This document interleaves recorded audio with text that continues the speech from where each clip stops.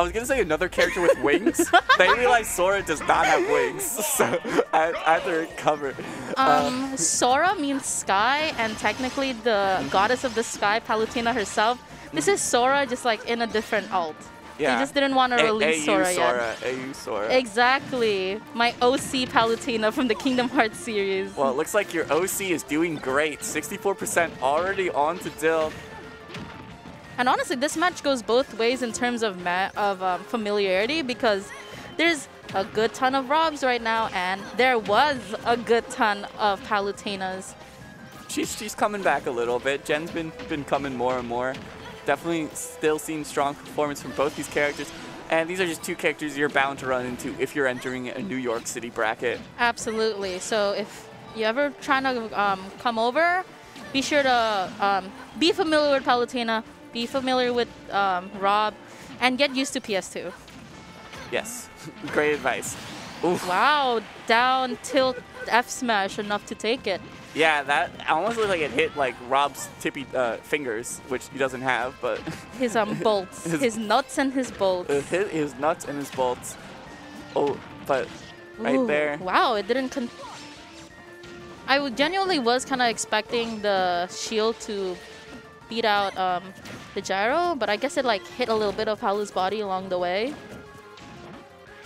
Okay, and this is a really pivotal point once again. Yeah, catching one nair and then you got it. You got that nair, up air, easy 37, 40%. Yeah, 37 could have been worse, and honestly, but now it looks like you're in a ledge trap situation. Can Dill find this kill? She's struggling to really find it because UtopianRay is playing such a stationary game. That gonna whiff punish on that down tilt on the gyro. Ooh, off stage. Yeah, and honestly, Rob's a big body. Rob's chunky. Moves from Palu like nair, get the little tip of the staff would be enough to bring Dill all the way into the move. Yeah, Rob Mains were right when he said Rob was big. they cracked the code. That's it. Oh. Oh. He also has a big spike. Tried to go for it right there, but this is definitely nice considering Dill took that stock like at 60%. It's definitely starting to even up a little bit. Ooh, and those yeah. I wonder if that pre-patch would have grabbed, but whipping that right there. And yeah, getting the explosive flame. Honestly, I feel like Ray's been doing a lot of nairs along the way, and that's how Dill's racking up damage, or like Dill's taking damage from the nairs. One nair. Okay, right here. Two nairs. Very similar spot to where we saw last time. 4. But now 4 nairs and a backer in. Gonna net you 38%. Yeah, Ray's playing incredibly safe. He knows exactly what Rob can do and is expecting it. It's definitely Ray playing Rob, testing the character out, and realizing the flaws and how you can take advantage of it. I think that's it. Losing the jump. Ooh, I think that could have been a very easy side B, but Dill kind of jumping back, probably misreading the height that Palutena was going to be at. Getting oh, nice. That's definitely something Ray practiced or is very, very familiar with. Yeah, I'll be honest, I can't match like that. Yeah. I was dead there. I'd give up. I'd be like, oh, nope, yeah, nope. You there goes my Dill. controller. Is the integrity of my controller more important than getting out of Rob down throw? Well, to UtopianRay it is. He clearly was a fighter as he lost that stock at, I believe, 180%.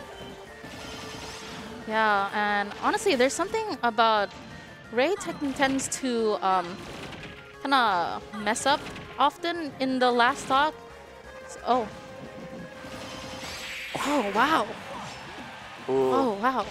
Yeah, that nair, not the best kill move, especially when you know how to DI it, which I'm sure Dill does. And this is scary, actually. Rob with 180% rage, you can die here very easily if you're UtopianRay. You got to be really nervous. Yeah. Ooh. Oh, ooh, no. Ooh, ooh, ooh. Oh, Oh. that was such a risky dash attack, and Dill kind of did scout it out, but she didn't go for the punish. Oh. Yeah, this is definitely on Dill's favor right now. Is that it? No, There's I don't no think way. so. Yeah, DIing down right there. Good stuff, because the only way we were going to die was off the top. Oh, and back air, I think that should definitely take it. Yeah. very Oh my good. God, that's like finally I can breathe now. Yeah, that's so scary if you're UtopianRay right there. Because I feel like if you don't close that out, you're going to be feeling really down on yourself going into game 2. So huge, and I think it was just, it was good stuff because I think UtopianRay obviously saw the momentum was in Dill's favor. So he got the stock by actually just staying in shields. I think Dill was gaining a lot of confidence getting this comeback. So win for, I believe it was like a dash attack that UtopianRay shield grabbed. So, you know, that's good awareness to know even when momentum's totally like on the opponent's side, you could still use that to your advantage to close out the stock. Yeah. Remember when Nair used to kill really early? It reminded me. Yeah. When I saw Nair in the kill screen, I was like, oh, that patch. Before that patch. Yeah, definitely. A year or two ago would have been a different story, would have been a much sooner game closed out, but UtopianRay does not need a buffed Palutena to win, winning with his humble mid-tier. Oh my God, Palutena. Anyway, getting into game 2, same stage, same vibes, Twilight Stignata playing around. One thing you can't expect from New York players, they do like to pick some good music. Absolutely, they got some bops. And Dill bopping UtopianRay around, getting that jump read, 72% right here. It's Dill, she is a player who likes to kind of adapt and get better as the set goes on. A lot of times, like, people will get an upset, they'll be like, I'm about to beat Dill. And now you're at game 3, and now you're at game 2 with almost a 0 to death. Yeah, absolutely.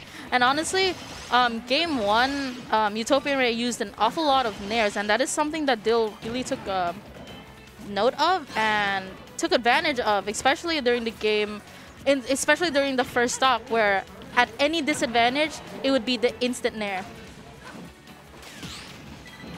Right here, though, Ray pretty much got 0 to death and managed to not take too much the second stock, but I might be speaking too soon. So right now, Dill at 100, which honestly, not a pretty good number for Rob. Honestly, can't get killed by too many moves just because they're big. And honestly, there's that little setup that always scares me. Right there, going for that jump back here. It's tough because you're still at 117. That's not a crazy high percent, you know. It's not like anything will kill. And Dill's aware of that and just totally staying out of the spot where you can't get confirmed in anything, but barely taking it right there is that side B. Yeah, going straight for, what's the spinny move called again? Arm rotor. Arm rotor, right from the get-go. Honestly, I'd fall for that. Yeah, I mean, there's no reason not to because you have the invincibility. So a little bit of a cheeky strategy, but look at this. UtopianRay taking this mid-stage to putting Dill at ledge to getting Dill at 92%. Absolutely. That was all in the blink of an eye. All in just one edge guard. All in one moment of Dill being off stage. Getting off stage with UtopianRay's Palutena was enough to rack up 90. Definitely feeling the momentum change in this. This is a completely different game different feel than their first stocks.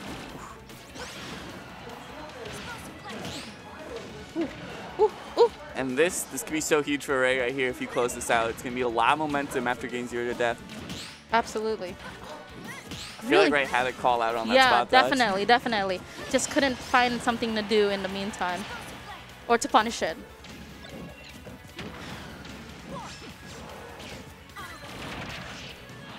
This is tense. Yeah, it is. I feel like the stock could be so huge for momentum for the rest of the game, even the rest of the set. Oh, definitely want to close out this stock. And honestly, based on the first, is that gonna, oh. I mean, I guess back air wouldn't kill. There we go. Okay, only at 10%. This is still very doable on both sides. Whew. Whew, getting the usual nair, the noops. Yes, she did it way before Sora. Let it be known. She was the original Sora. Again! Sky Goddess! Okay, and right there, the noop's coming into effect. Noop into the... noop to bear. I was going to say the nair, but that's already a thing that exists. Yeah, I'm like... Palutena did not invent the nair. Yeah, it seems like Ray has noop problem. Going along, and honestly, all these nairs are coming around, going round and round and round, washing machine style.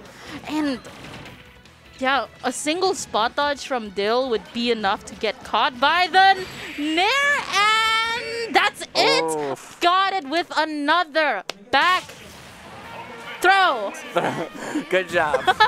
I need a second. There's a lot of, there's back throw, there's back air, there's no, that's it. Back smash. Yeah.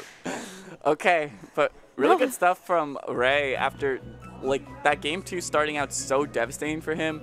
He just really never let that falter. You know, he's still stuck with like what he knew and stuck with a really good like Rob like counterplay. Yeah. And because of that, even with the deficit, was able to bring it back. Yeah, honestly, this is his character arc. This is it. He's gonna go through. After soul searching, he realized the real one was there all along. Exactly. Palutena. But I am going to be leaving you guys. This was such a great time. Obviously, the best of the time.